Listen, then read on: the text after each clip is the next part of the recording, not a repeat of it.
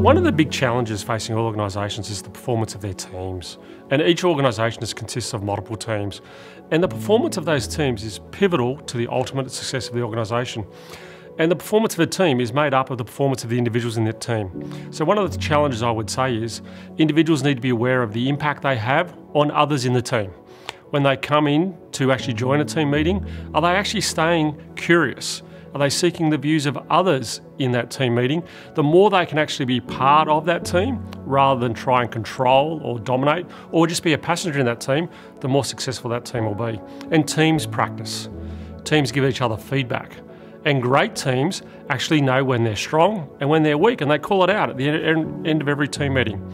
So teams are absolutely critical to final performance metrics, and I would encourage you to not only look at your performance metrics of your business or your team, but to look at some of those team metrics about how well you're performing.